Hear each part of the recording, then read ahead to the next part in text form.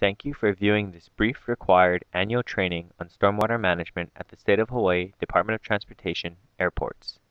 Please ensure that you complete the survey questions and send training rosters to the DOTA Environmental section once you have finished viewing this presentation. This training presentation serves several purposes. First of all, the DOTA must ensure that all users of airport property comply with applicable environmental regulations, including tenants and employees. Additionally, this class will present various best management practices, or BMPs, and spill response methods that can be applied to reduce impacts to stormwater runoff and ultimately the state waters. The DOTA would also like for tenants to be aware of other airport environmental programs, such as the construction program and the Environmental Management System, or EMS, so that applicable procedures can be applied when necessary. As we proceed through this training presentation, please keep in mind that photos with red frames are examples of absent or incorrect BMP application. Stormwater pollution can occur when rainwater comes into contact with pollutants left on the ground. Pollutants can come from many sources, including vehicle or aircraft leaks, material spills, trash, lavatory waste, or even from excess dirt on paved areas of the facility. As the stormwater sheet flows over the ground, these pollutants are picked up by the rainwater and can be carried away into the storm drain system. These systems may consist of various drainage structures such as drain inlets, underground pipelines, and canals. All drainage systems eventually discharge to the ocean without any treatment. Therefore, it is vital to control potential pollutants before they enter the storm drain system and end up in our streams and oceans. Pollutants can be controlled by implementing BMPs. There are two forms of BMPs. The first is a structured device or physical system that is installed to treat stormwater, such as these nets that are installed in a drainage canal to capture trash and other debris. These structural BMPs are a requirement of the airport post-construction program, and more information may be obtained from the H&L Stormwater Management Program Plan or SWAMP, Section D. The second type of BMPs are operational or procedural practices. These are actions that may be implemented to reduce the potential for pollutants to impact the stormwater runoff. Examples of these BMPs include picking up trash, storing products indoors, or inspecting vehicles for leaks. These operational BMPs will be the focus of today's training. There are many different BMPs that have been developed by the Environmental Protection Agency and other agencies. Therefore, each facility should implement BMPs that are specific to their particular activities. At the Honolulu International Airport, tenants have been provided with specific BMPs in their Stormwater Pollution Control Plans, or SWPCP, or BMP plans. Lihue, Kahului, and Molokai airports have been provided with an airport-wide SWPCP, which is available at the website listed. For all airports, DOTA Environmental Health Specialists will evaluate facilities based on BMPs found in the Inspection and Enforcement Manual. The first thing to do when selecting BMPs is to consider activities at your facility that may affect the stormwater runoff. The BMPs applicable to airport activities generally fall into the categories listed. Examples of both satisfactory and unsatisfactory BMPs are provided on the subsequent slides. The Good Housekeeping BMPs are applicable to most facilities. The goal of this first BMP is to manage trash and debris in a manner that keeps it separate from the stormwater runoff. The photos on this slide provide some examples of improper trash storage. In particular, the photo on the left shows a trash bin that has been positioned too close to a storm drain and was not covered. The result of the waste being stored in this manner was that the rainwater entered the bin and then discharged the waste from the bottom of the bin. The applicable BMP that should have been implemented is to store waste away from storm drains and to keep waste bins covered. The photo on the right shows a bin that has been overfilled, which has prevented the bin cover from closing. Trash and other debris left outside of the bin and uncovered may impact the stormwater runoff. The applicable BMP would be to ensure that waste bins are regularly emptied and prevent dumpsters from being overfilled. The next Good Housekeeping BMP involves ensuring that facility storm drains and associated waterways are kept clean. The photos at the top of the slide show how trash may enter a storm drain and be carried to the ocean. Therefore, an applicable BMP is to conduct regular inspections and removal of accumulated debris from the exterior portions of the facility. Ensure that you are aware of the location of storm drain inlets or waterways near your facility so that they can be protected from facility activities. Those areas should also be included in regular facility cleanups. Additionally, if storm drains are particularly close to facility operations, such as maintenance areas, you may consider installing a treatment device BMP, such as the berm pictured under item number 3. However, if these devices are utilized, ensure that they are properly maintained. BMPs that are not maintained can themselves become pollutants in the stormwater runoff. As a part of the regular facility cleanup mentioned in the last slide, sediment and other debris should be removed using a broom or a vacuum. The fine sediment especially can be easily carried away in the stormwater and present a hazard to Hawaii's coral reefs. Ensure that a water hose is not used when cleaning a facility, as washwaters may also impact the receiving waters. Good housekeeping BMPs are varied depending on facility activities, so be proactive and consider how you can protect the stormwater. Consider using drain covers or other protective devices during activities. Contact DOTA if you notice that storm drains are filling with debris for cleaning. Ensure that your workers are knowledgeable of facility BMPs. They will be asked during inspections whether they have had training and which BMPs they are responsible for implementing. Also, conduct your own inspections of BMPs to ensure that they are effective before an illicit discharge occurs. These photographs show the reasons that good housekeeping BMPs are so necessary. These photographs were taken from websites discussing the Great Pacific Garbage Patch located north of the Hawaiian Islands. Researchers say that the majority of the trash present is plastics that have been carried away in stormwater runoff. Plastics are particularly harmful because they do not decompose. The picture of the deformed turtle is a result of the animal getting caught in a plastic ring while it was smaller and then being unable to get free as its body grew. Also, the birds and other wildlife may try to eat the debris, which ultimately leads to their death. Through implementing BMPs, such as those for good housekeeping, we can ensure that we are not adding to the trash situation that is so harmful to the environment. The next category of BMPs are for vehicle, equipment, and aircraft washing. Washing activities should be conducted in a designated wash rack area if one is available. Wash racks are typically designed to contain the wash water and direct it towards an oil-water separator where it is treated prior to discharge in the sanitary sewer. When washing, attempt to use as little water as possible to accomplish the task and ensure that it is contained within the system. Any wash water that is not contained in the wash rack may be discharged into the storm drain system. Often, discharges occur when wet vehicles and equipment leave the contained washing area. Allow the equipment to dry as much as possible in the wash rack prior to exiting and locate wash racks away from the storm drains to prevent these discharges. Also, consider the detergent being used, as some may not be compatible with the oil-water separator. In areas where a designated wash rack is not available, there are several alternative BMPs that can be applied. The goal of these alternative BMPs are to prevent the wash water with its potential pollutants of soap, dirt, metals, and oils from entering the storm drain system. This can be effectively achieved by containing the wash water. There are some systems, such as the one pictured, that will utilize a wet vac to contain and remove the wash water.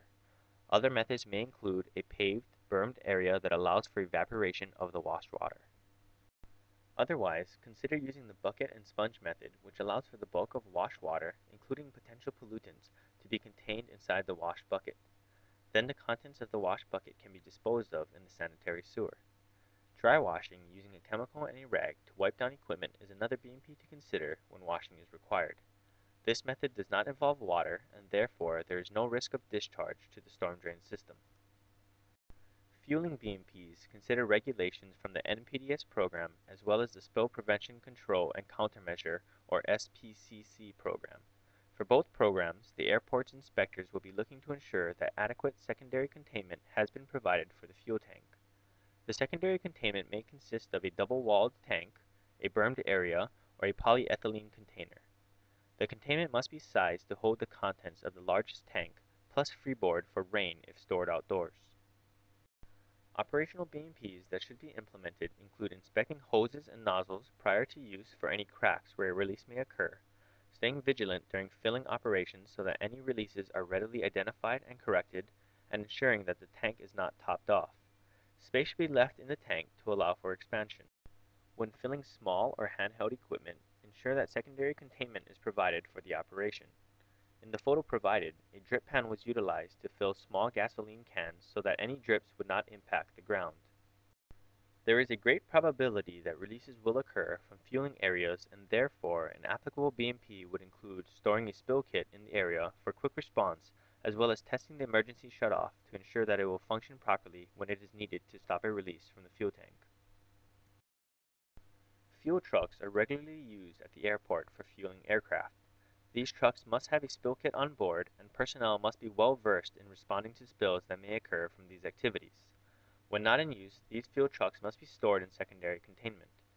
The drive-in containment system pictured here is most often used to satisfy the secondary containment requirement. This category of BMPs is specifically for auto body shops. There are many potential contaminants associated with auto body work, and therefore the first BMP is to ensure that these activities are conducted indoors or undercover so that these potential pollutants are not impacting stormwater runoff.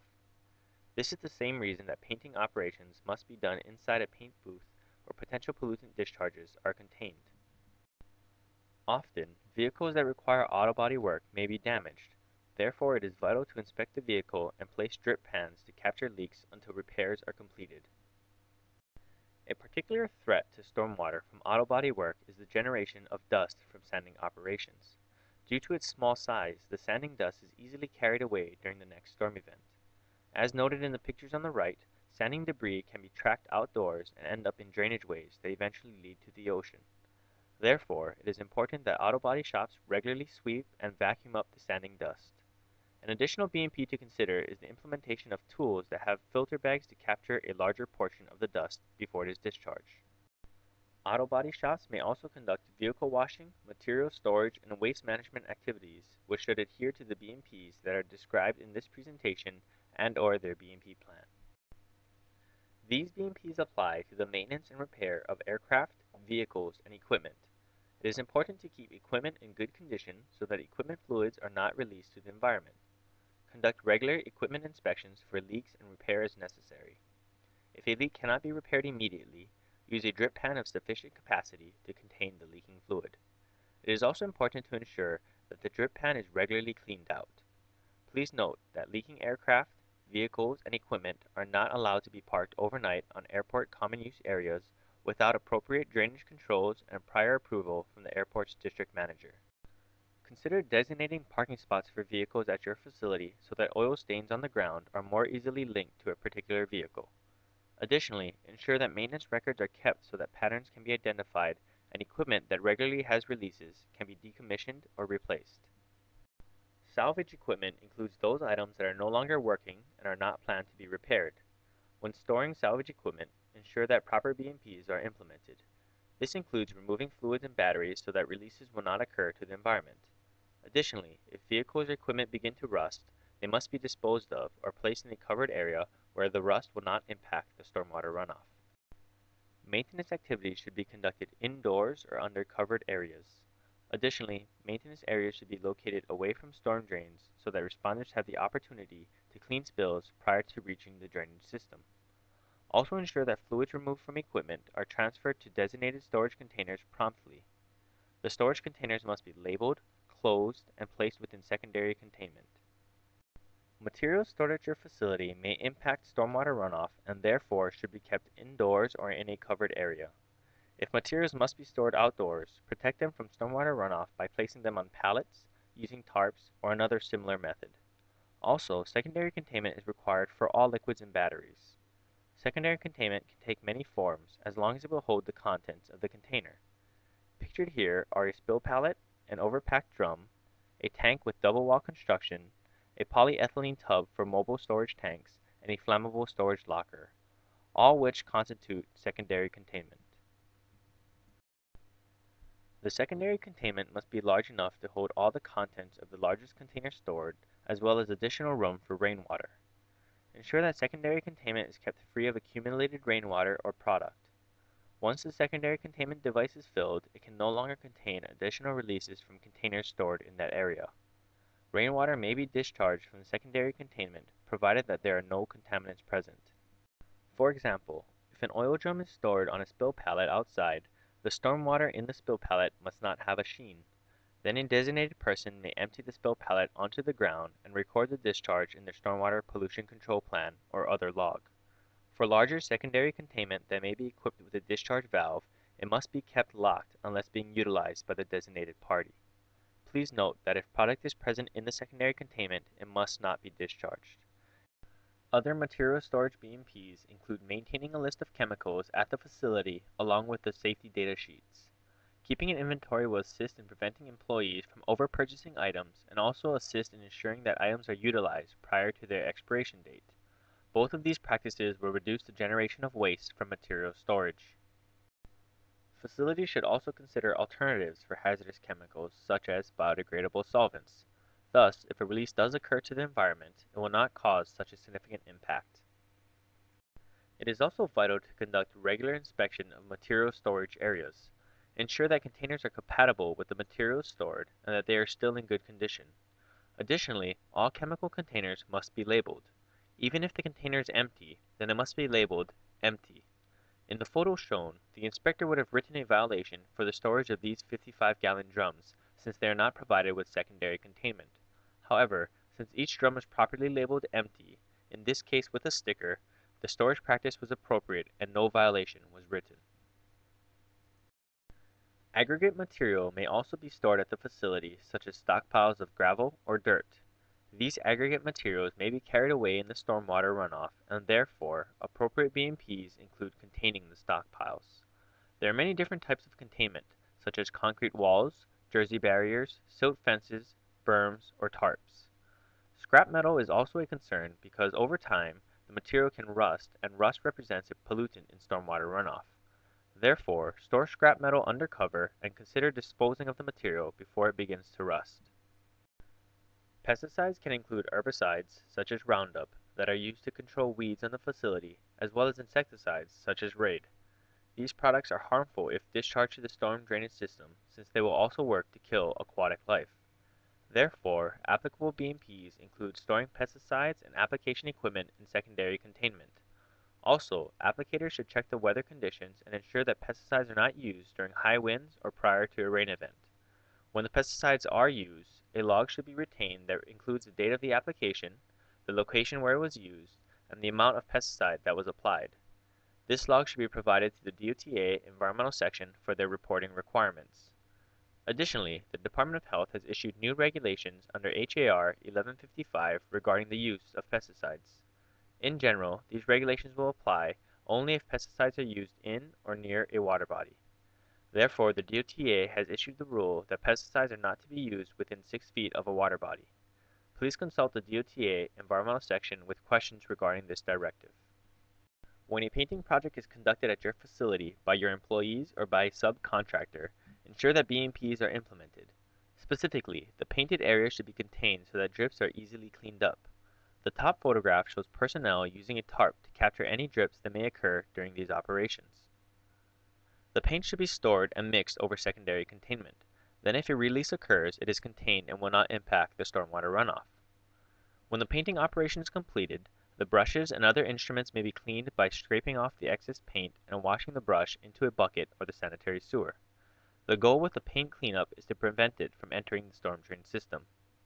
Most paints can be disposed of by drying them out, bagging them, and placing them with the general rubbish. However, oil-based paint should be disposed of as hazardous wastes. Solid waste storage and disposal is a broad topic and may be enforced under many additional regulations other than those described in the NPDES program. You should be aware of those regulations and always follow the stricter implementation of the regulations if there is a conflict. The list provided here are general BMPs that may be applied to solid waste. Consider using the entire product prior to disposal. If the container is empty, then there is a reduced chance that it will impact the stormwater runoff. Retain the original label and/or safety data sheet since that will provide specific information about storage and disposal procedures. Also, consider reducing material purchases to only those things that are required for the task so that fewer potential wastes are generated when excess materials are not used. Recycle items whenever it is possible, such as scrap metal and batteries. It is vital to inspect waste storage areas to look for releases and to ensure that waste containers are in good condition, closed, and properly labeled. Many maintenance activities at the airport generate used oil. BMPs for used oil include storing it within a secondary containment device that is indoors or under cover. The used oil container should be structurally sound and properly labeled by removing all other markings and adding the words "used oil." Additionally, the container should be closed when not in use, such that if it were to tip over, the waste would not be spilled. When disposing of the used oil, ensure that a record of the disposal is retained. Airport inspectors may ask to view these records to ensure that waste are managed appropriately. Hazardous wastes are another waste category that is heavily regulated. You must first determine if the waste generated at your facility are hazardous. Please refer to the 40 CFR 261 for the definition of hazardous waste. If hazardous wastes are stored at your facility, ensure that the wastes are not mixed. BMPs for storing hazardous waste include keeping them indoors or under cover, ensuring that they are within secondary containment if liquid, and labeling them properly with the words "hazardous waste" and the accumulation start date. Ensure that waste are disposed within the appropriate timeframes depending on the facility generator size, and maintain the disposal manifest for 3 years. Airport inspectors may ask to see copies of these manifests to verify proper waste disposal. Universal waste includes hazardous waste items such as lamps, batteries, bulk pesticides, and any mercury-containing equipment. If universal waste is stored at your facility, it must be placed in a structurally sound container and labeled with the words "universal waste" and the accumulation start date. These items must be recycled within 1 year and disposal documentation retained for airport inspectors. Please note that broken lamps must be handled as hazardous waste. Many facilities are equipped with oil-water separators, and they must be cleaned at least annually. The accumulated grease and debris must be removed to ensure that the device will remain effective at treating wastewater. These maintenance events must be logged and may be reviewed by airport inspectors. Facilities that engage in the servicing of aircraft may also need to implement triturator usage BMPs. Please note that there is a separate triturator training that must be provided to laboratory waste operators. Contact the airport environmental health specialist for a copy of this required training. In general, when handling laboratory waste, operators should ensure that hose connections are not leaking and be present during the offloading process to respond to any releases that may occur. Once at the triturator, laboratory vehicles should ensure that the vehicle is properly aligned over the triturator pit prior to discharging the waste. While at the triturator, operators are not permitted to wash the exterior of the truck. The triturators are not designed to contain this wash water, and it may run off into the storm drain system. For proper vehicle washing techniques, please refer to the previously mentioned washing BMPs. If a spill does occur while at the triturator, ensure that it is cleaned promptly. Spill may be cleaned up using a disinfectant, rags, and/or a broom. Please ensure that kitty litter is not used to clean laboratory waste spills, as it may damage the triturator system. Spills are a common way that pollutants are discharged from a facility to the storm drain system. Employees at your facility should be particularly well versed in preventing and responding to spills that may occur and protecting the storm drain system. Consider running a practice scenario or drill to ensure that employees are competent in spill response. Additionally, every facility must have a spill kit. The spill kit should contain personal protective equipment, or PPE, for employees to wear while cleaning the spill, such as gloves and goggles, a plastic bag or other container for disposal, non-sparking tools such as a broom, and some type of absorbent. This spill kit should be labeled and located near an area of the facility where spills are likely to occur, such as the fueling or material storage area. Consider posting emergency phone numbers for employees. Every facility should have a designated emergency coordinator who will ensure that spills are properly cleaned and make the necessary notifications. When a spill first occurs at the facility, begin spill response by stopping your work and shutting down your equipment. Attempt to determine the source of the spill. If it is from a drum, you may be able to patch the drum or transfer the drum's contents to stop the flow of the spill. If the spill is coming from larger equipment, such as a fuel tank, you may be able to hit the emergency shutoff button to stop the flow of the spill. Additionally, if the spill is a petroleum product, shutting off vehicle engines will help to prevent ignition of the material. Alert those in the immediate vicinity of the spill so that they can evacuate as needed, and also so that they will not enter the spill area and possibly track material. Then determine whether the spill is within your means to clean. If you have sufficient resources, such as trained personnel and absorbent, then begin the spill cleanup. If not, ensure that a spill response contractor is promptly notified and storm drains protected until cleanup is completed. When cleaning spills, begin by accessing your facility spill kit and don the appropriate PPE. Contain the perimeter of the spill to limit the area affected using berms or absorbents. Also ensure that any nearby storm drains or other waterways are protected. Allow approximately 15 minutes for the absorbent to bind to the spilled product. Ensure that the absorbent is not left for an extended period of time because they may be blown in the wind or carried away during a storm event. After the material has absorbed, sweep the area and dispose of the waste properly. For airports on Oahu, spent absorbent from petroleum spills may be double-bagged and placed in the regular trash to be burned for electricity. Neighbor islands may have to treat the spent absorbent as a hazardous waste depending on the individual landfill rules. Another important component of dealing with spills is making the proper notifications. The first notification should go to your respective airport duty manager or operations control. Please review the list on the left and ensure that the number for your respective airport is in an easily accessible location. Additional notifications may be required if a spill is greater than the reportable quantity. For petroleum spills, the reportable quantity is anything greater than 25 gallons, spills left for more than 72 hours, and/or spills that enter into a surface water body. In those cases, you will need to notify the National Response Center and the Department of Health. They will also require a written follow-up report detailing how the spill was cleaned. Remember that any spill not cleaned within 72 hours is considered a reportable spill to the regulatory agencies, even a small oil drip such as the one pictured here from the parked vehicle. Therefore, it is in the facility's best interest to ensure that all spills are cleaned promptly.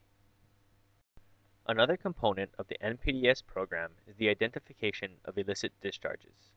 Illicit discharges are considered anything that may be discharged to the storm drain system that is not composed entirely of stormwater. There are some exceptions listed in the NPDES permit. However, a good rule of thumb is that only rain goes in the storm drain.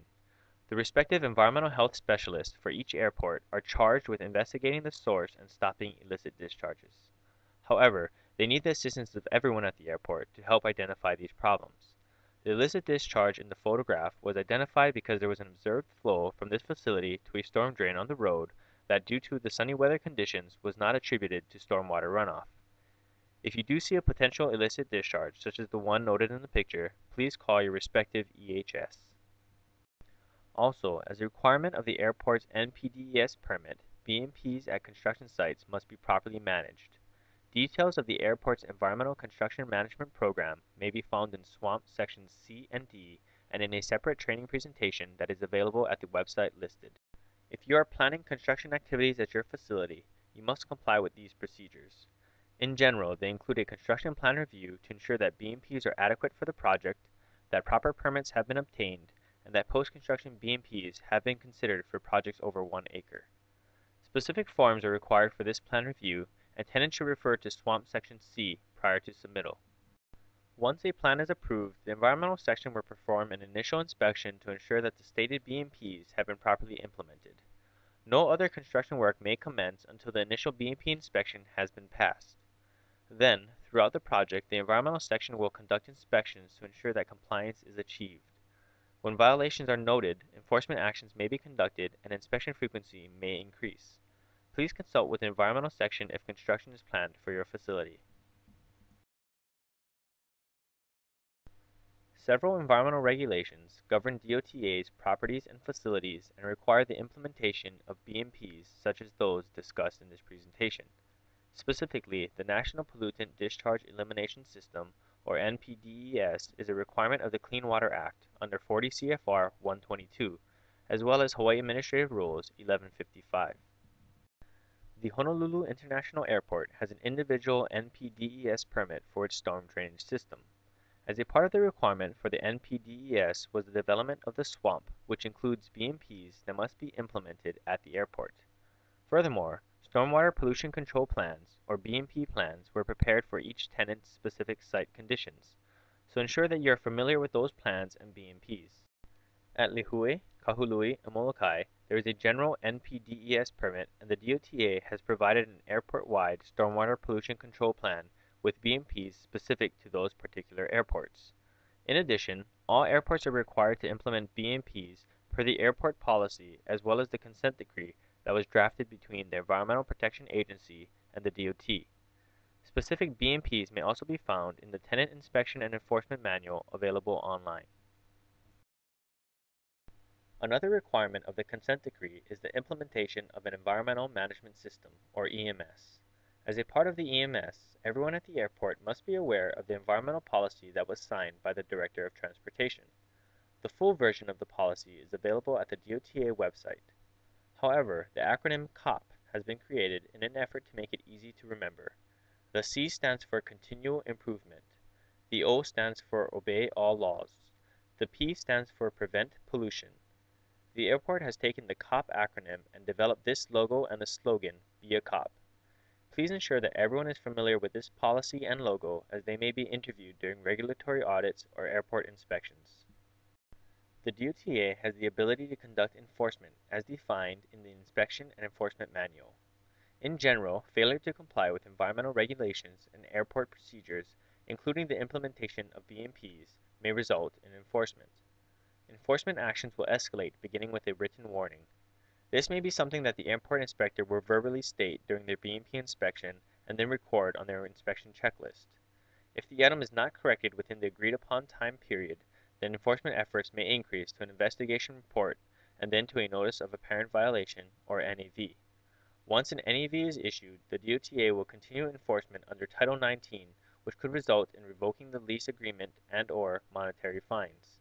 Cases may also be referred to the DOH for escalated enforcement.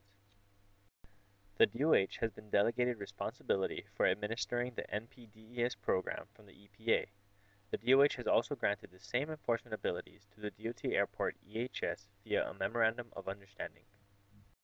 Once a case is referred to the EPA or DOH, they may conduct enforcement actions that result in fines.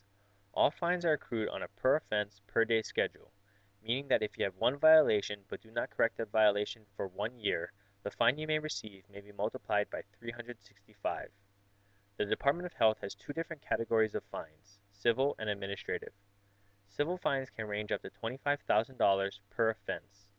Administrative fines are further broken down into the categories listed. In particular, an organization can also be fined up to $1 million. In conclusion, ensure that BMPs are implemented at your facility to take care of the environment. Keeping our ocean clean is very important to our state, the economy, and our well-being. Also, implement BMPs to comply with airport and regulatory requirements. Finally, implement BMPs to avoid enforcement and fines. Thank you for viewing this presentation. If you have further questions, please contact your respective airport environmental health specialists.